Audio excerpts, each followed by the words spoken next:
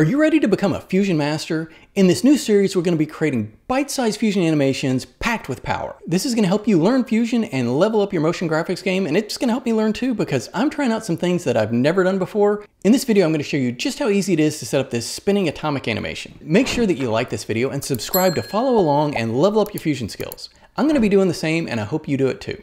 If you're interested in the SPARKFX Color Labs tool, you got a few more days. If you purchase any SPARKFX product, you're going to unlock the Spark Color Labs for free so you can get in and start making some great color combinations. There's more information about the Color Labs and SPARKFX in the description of this video. Check it out. Okay, let's dive in. Fusion Masters, this is the first video. I got a lot planned, a lot lined up. We're going to learn Fusion and all get better together. How about that? Let's dive in and let's create this atomic spinning Fusion animation. Empty timeline, it's time to start making Fusion. The first thing we need to do is add a Fusion composition to the timeline. All you need to do is click the effects option up here, click effects, find Fusion composition and drag it into the timeline and just stretch it out for however long you want your animation to be. You can change this later if you'd like. To get into Fusion and start setting up our animation, let's put the playhead over the Fusion composition and click the Fusion button at the bottom of the screen. All right, we have a blank Fusion composition and we're gonna start by adding a background. This is a great way to start. We're gonna take the background node right here. You can hover over any of these to see what they are. It says background, and we're gonna drag that into the node area. The output of the background is this little gray square. We're gonna take the output and drag it into the media out. Anything that's going into the media out is gonna be sent to the timeline. Okay, so the first step here is we need to make an ellipse for our spinning rings, and we're going to use a polygon node to do this. So take the polygon node and drag it into the node area. And with the polygon node selected, hit 2, and you see this little dot right there. That means that this node is viewing in the viewer. Now typically with the polygon node, you can click around to draw a path and then close that path up right there. You see that circle, we'll click it and that's going to close the path. And in the inspector, you can uncheck solid, bring up the border, and then use this position and length for the link to adjust the length and position of the border. And there we have an animated border. We're going to use the same technique for our rings of our atom. Let's get rid of this. We're going to go to the inspector here, top right, and click this icon to reset the path. Let's right click in the center to create a new shape. And this is going to create it right in that spot. I'm going to go to Polygon 1 down here in this menu, create. This is kind of a hidden menu, but it helps you out a whole lot. And we're going to create an ellipse. So we're going to have Resolve create an ellipse for us.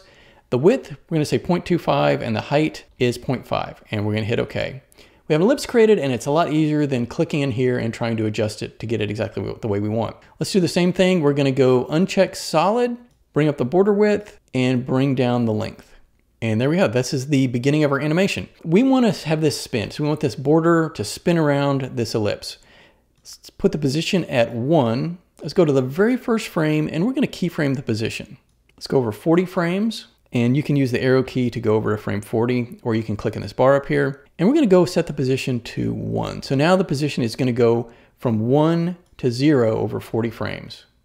For this animation, we want it to continue and we're going to use the spline editor to do this. So click the spline option up here if you're not seeing it, and it's going to open up this panel down here. And you'll see the polygon right now. If you click here, you'll see it's going to show only the selected nodes. And it's going to show us the properties on the polygon that we can set keyframes on. And we're going to check position and click this option here to show all. And we're going to highlight both of these points. Now you see here that this is, you'll see as we move this along this path, it's going from 1 up here all the way down to 0. And we want this animation to continue. So that's where we're going to use set relative. I'm going to click that, and what set relative does is it takes whatever your animation is and it just continues it. So if something's moving in a direction, it's going to continue moving. If something's spinning, it's going to continue spinning. You see as we zoom out here, it just keeps on going, which is exactly what we want. Select this polygon and hit Control C to copy it. Click in the node area and hit Control Shift V. And this is going to create an instance. And we're going to use an instance to kind of extend this line down here, but have it a little bit faded out, have a little bit of opacity there. So we're going to put this instance in Viewer 1. If you don't see Viewer 1, click this option up here to see 2 viewers. And this allows you to see 2 nodes at the same time, which can be really helpful. Kind of position these real quick. Okay, so now when we click on Polygon 1, if we move the position, it's moving in both, so they're connected. And if we move the length, you see the length is connected. We want the length on this one right here to be a little bit longer, and we're going to fade it out. Because the length is affecting both of these, we need to use the de-instance option. So we're going to right click on length and say de-instance. So by default, all of these properties are length, and de-instance means we unlength the property. We can create the one on the left to have a longer length. We're going to do that one more time. We're going to click on this first polygon, Control C to copy it. Click in the node area, Control Shift V. We're going to de-instance the length. It's not attached anymore, and we're going to make this a lot longer. Let's put it in the viewer, and we'll make it go almost all the way around. So we have, we're going to go back to one viewer. We're going to fade each of these out so that we kind of have that same effect. Let's take the output of this first instance and try to put it on top of this output. Now, generally this would create a merge node, but this time it doesn't. And that's because this is a masks, and masks always default to try to go into the blue mask input. And we don't want this to be a mask. So let's just click background 1, and then we're going to click this option to create a merge node. And that's going to put a merge node in between the two connected nodes. We're going to do it again with merge 1 selected. We're going to hit clear another merge node, and then a third merge node. I'm going to take the output of each of these and put them into the merge nodes. You make sure you put it on top of that green arrow. All right, looking good. And click media out and hit 2 so that we can see it. And we're going to go to the first merge, and we're going to bring down the blend. And you can see that we're kind of lightening it up. Second merge, we're going to bring down the blend again, a little bit lighter. And you'll see that we go to the third merge, and it's not really working because it's not connected properly. So you see, we still have we have this blue line here. We want it to be going into the green input. So let's disconnect that. We'll take the output of Polygon 1 and put it into the green input. And there we go. So now we have our lines set up. All right, so now we just want to add a little circle to the beginning of the line. So let's move this background over, and we're going to merge a circle in right here. Let's take this ellipse node and bring it in. Select background 1 and click the merge node. And now we can merge it in, connecting up to the green input. Let's click ellipse 1, and you can kind of grab this border and drag it in and make it a little bit smaller. Okay, so now we need to attach this circle right to the end of there so it's kind of leading and following along with our path. It's just a simple two-step process to get this attached. All we need to do is click the ellipse, and we're going to right-click on center.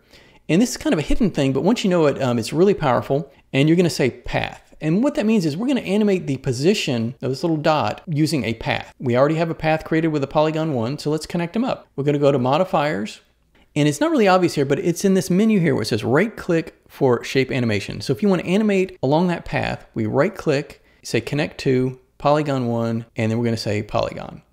And you'll see that that jumped right over there to that path. So the circle has been connected to the path. That's the first step. The second step is to get it to animate along that path with the arrow.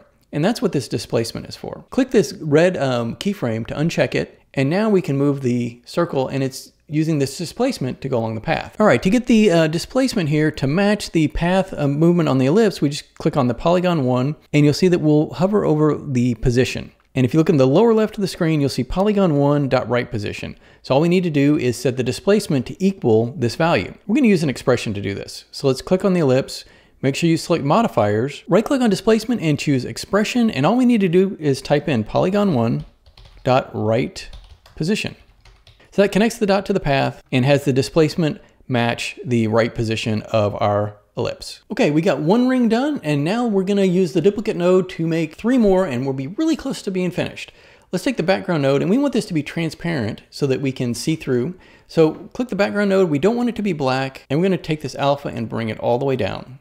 Now click merge 3, hit control space and search for duplicate, and hit enter. We just need 3 copies. So for copies, we're going to set it to 3, and we're going to take the angle, and it's going to take each of the copies and spin it around. Click media out and hit 2 so we can see it. And let's just spin these around until we get what we're going for. Let's probably right in here. It looks pretty good. Now let's take a look at the animation. Couple more things. We're going to add a little circle in the center.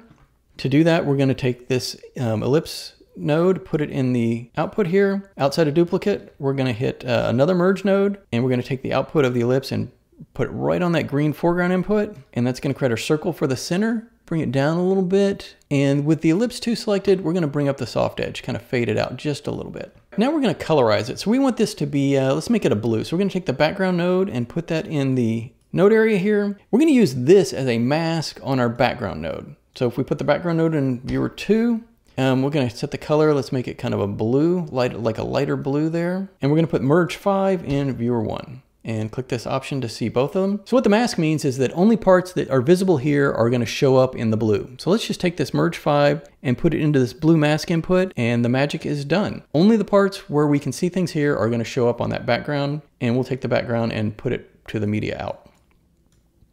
But we want all of this here on a black background. So let's kind of take our nodes here, and we want this entire animation right here on top of a black background. So we're going to take a black background here. Let's take the output and drag it right on top of this output, and it's going to create a merge node for us so that it's merging our shape on top of the black background. And take the output of the merge 6 and put it into the media out. So we need to spin this thing. We're going to use a transform node to do that. With black background 2 selected, the blue background, hit the transform node icon. So let's go to the first frame, set the angle to 0, keyframe it. We'll go over like maybe 120 frames or so, roughly. And let's just adjust the angle.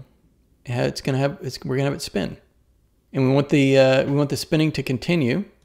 So we're gonna go to the spline editor, make sure that the transform one is selected. You can see angle there. Click this to show all the keyframes. We're gonna highlight both and use our friend set relative to have the spinning just continue. All right, a couple more effects and we will be done. With the transform selected, hit Control Space and search for glow.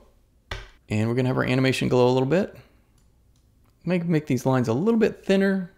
You can kind of play with this if you want. Because all these polygons are connected, you change one, it's gonna change everything.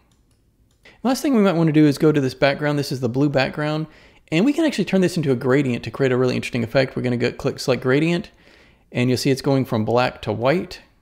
And let's just change this. We're going to click the this little arrow here where it's black, and let's make this a blue, and click the other one over here and make this, let's make it a red. And there we go. We kind of have a spinning atom animation. It's done with just a couple shapes, duplicate node, and it's a really cool effect. Okay guys, thanks so much for watching. I hope you enjoyed it. Comment below and let me know what you think. If you have any ideas or things that you'd like to learn, let me know and I will add those to my list so we can all learn Fusion and get better at making some graphics and creating really awesome things. If you want to follow along and level up your Fusion skills, remember to like this video, subscribe, and I will talk to you soon.